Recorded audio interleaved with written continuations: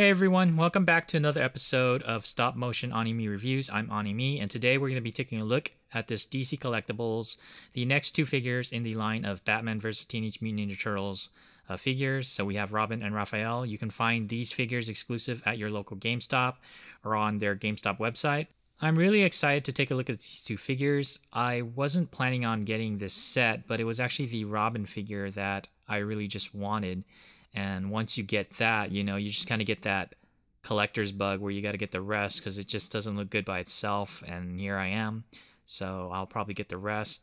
But enough of that. Let's get into this. Let's take a quick look at the outside of the box and get into the figures and see what it's all about.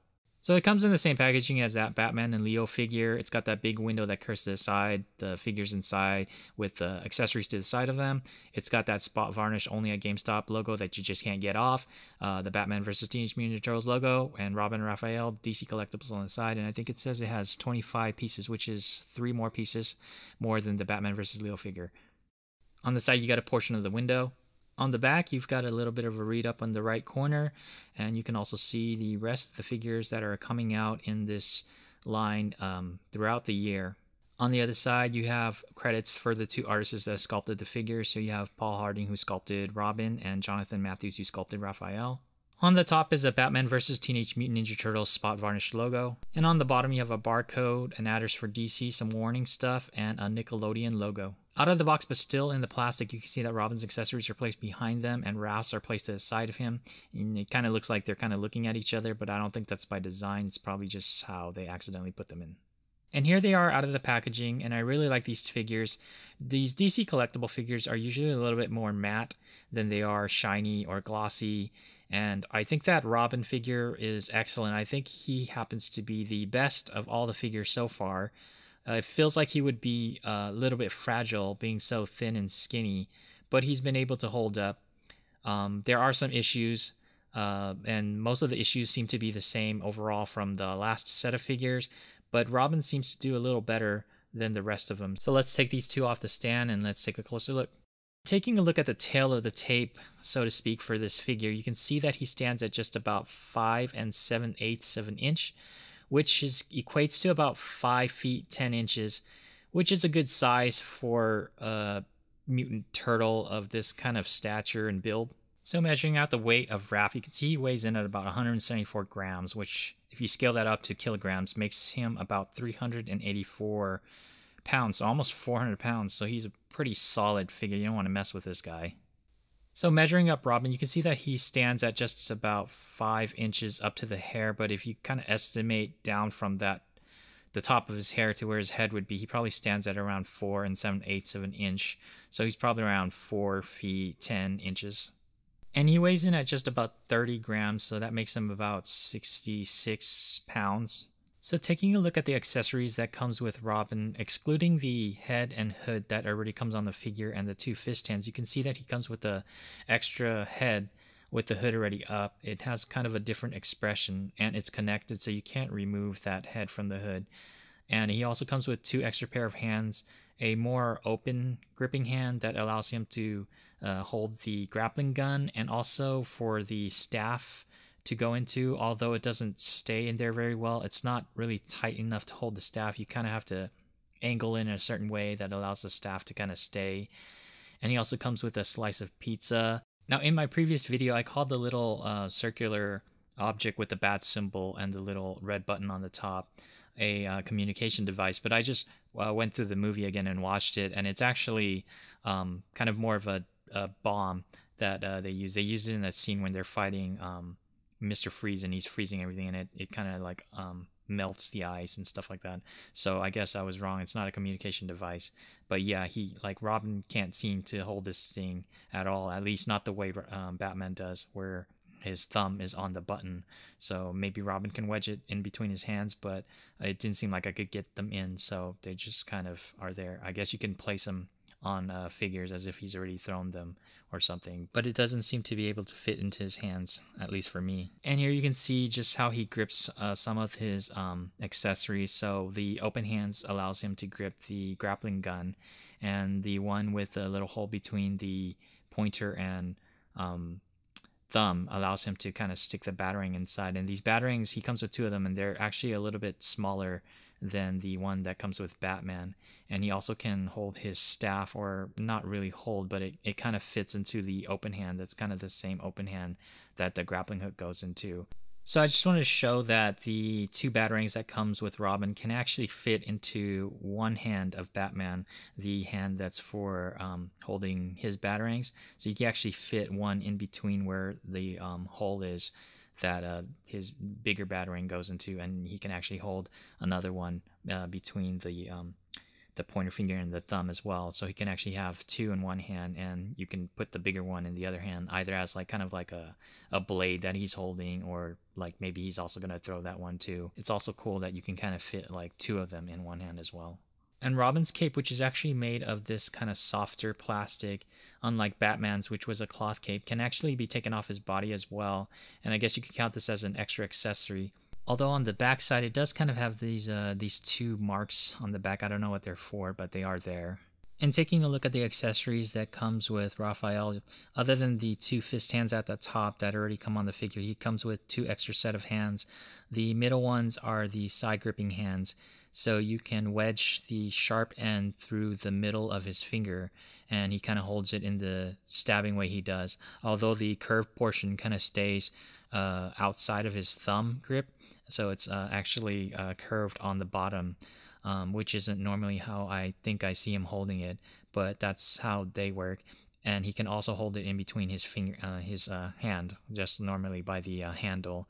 But just be careful with that, because these DC collectible figures are made out of this kind of brittle, hard plastic, and it's prone to breaking. So you want to be careful when you put them through, so that he's holding them by his handle. And if you do use it that way, just know that you'll most likely end up chipping or breaking some of the paint away slowly if you keep removing them in and out.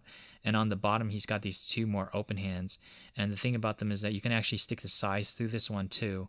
And the cool thing is that they actually fit more normally how they usually look, where the curved end is actually in his palm, and the pointing sharp middle part actually sticks out through his fingers as well. But like I said, you want to be careful with that too, because this is you're kind of forcing it through those 2 fingers, and you don't want it to break or anything. So you just do it at your own risk, you know.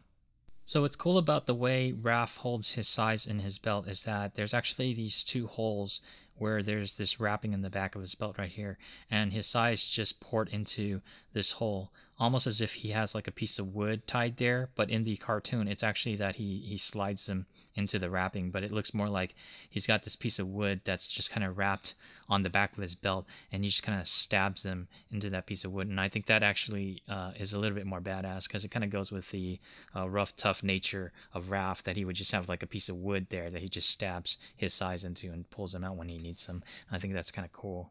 So Raph also comes with this extra head where he's got this helmet on, and you want to be careful when you place this on the peg, because you don't want to push down from that top. There's actually like a spike on the top. It's actually pretty hard, almost as if it could pierce your skin. So you want to be careful about that. And it is a little bit, everything's a little bit stiff like the last figures to put on. So it's a little hard to pop off and pop on. So you just want to be careful you don't put your thumb or something on the top while you try to push down.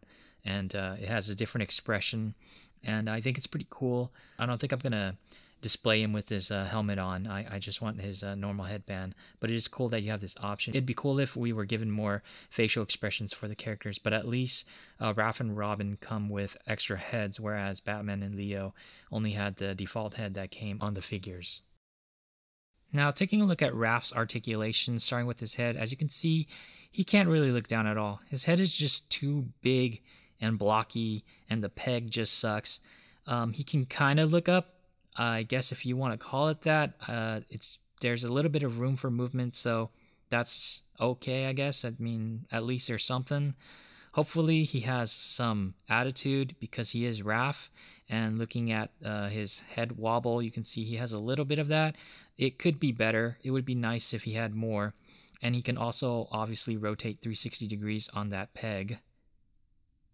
His arms extend out laterally almost 90 degrees, so that's actually pretty good. He can hinge at the wrist, and you can change the angle of adjustment so you can hinge it in a different direction. He's also got a hinge at the elbow, a single jointed hinge. But he suffers from that ugly elbow design that was on the Batman and Leo figure, where the elbow pad or elbow is kind of protruding from the top part of the arm, so when you bend his elbow, it just kind of sticks out and it looks really ugly.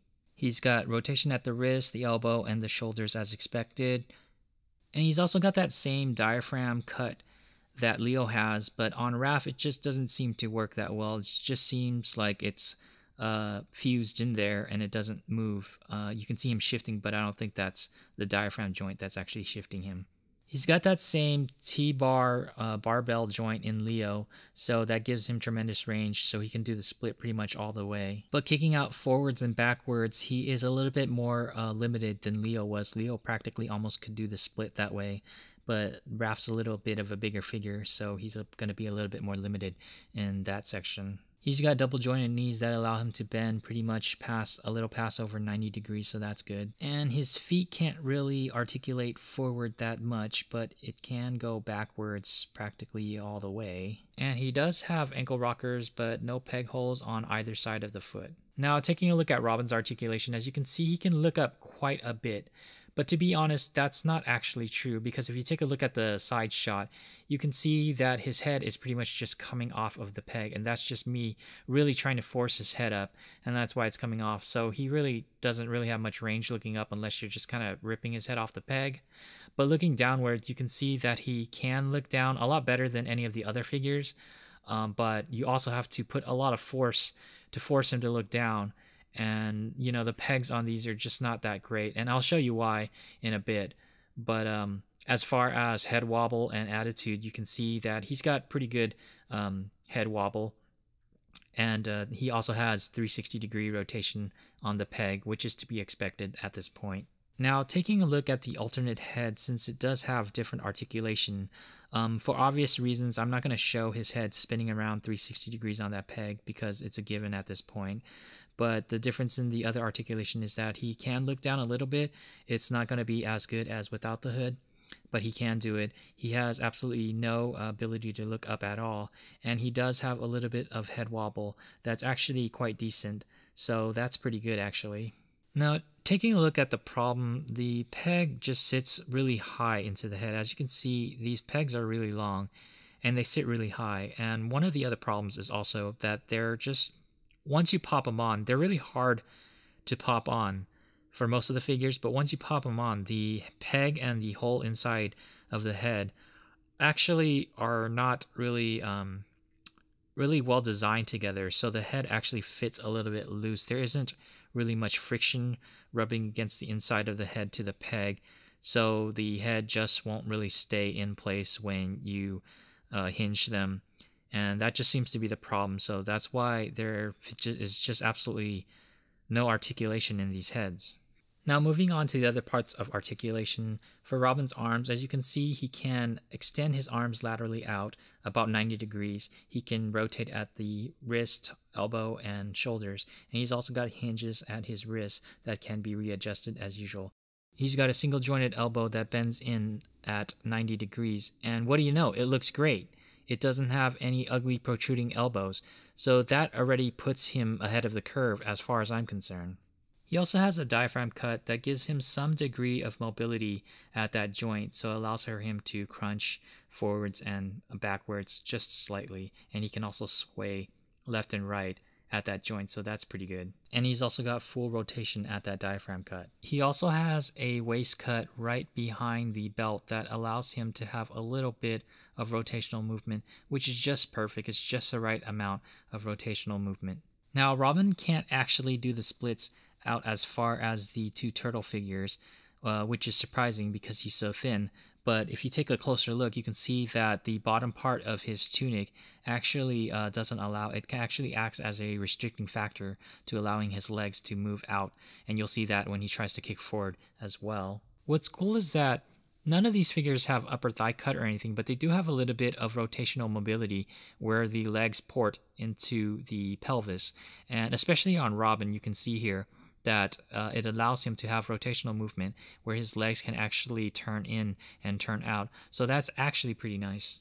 He can kick forwards and backwards to quite a degree, even though he's restricted by that tunic once again, like I said, but it's actually still pretty good even though the tunic restricts it. And he's got excellent double jointed knees that allows his leg to bend all the way back, only being hindered by his calves. His feet can hinge forward just a little bit, not really, but he can hinge back all the way, leaving that gap just like Batman. And once again, just like Batman, he's got that full rotational ankle spin. Now for some size comparisons, I have here the MCU Peter Parker / Spider-Man from the Target exclusive 2-pack with MJ. And as you can see, I think it scales pretty well. This is just to give you a look at how it scales with a typical 6-inch line.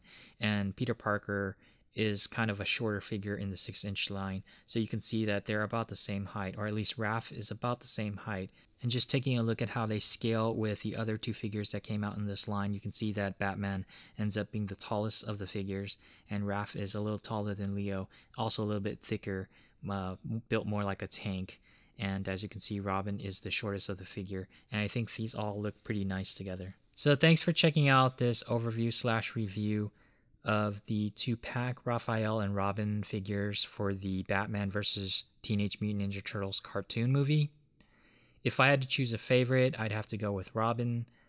I just feel like he doesn't have as many flaws or issues as the other three.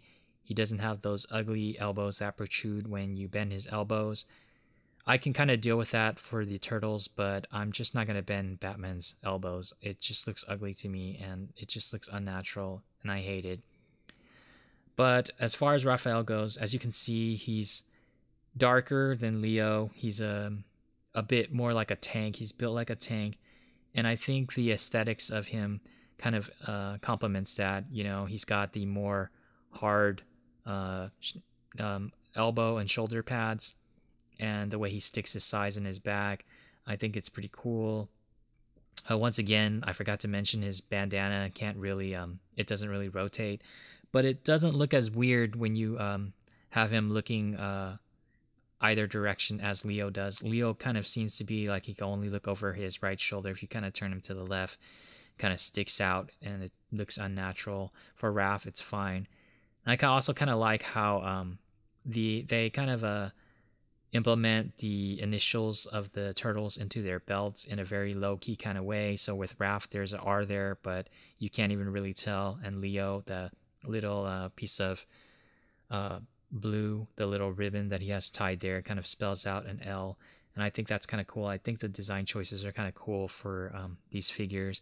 And like I said, I like the way they look. I like the blocky nature of them. And once again, I think these are great looking figures, but they have articulation issues, and that's for you to decide whether or not you want to get them. I'm not as bothered by it since I'm really just going to be posing them in kind of these cool poses, not really dynamic poses or anything. So thanks for checking this out, and if you liked it, just hit that like button for me. It really helps me out, and get subscribed so you don't miss any of my content. So I guess I'm out with that. I'll see you guys later.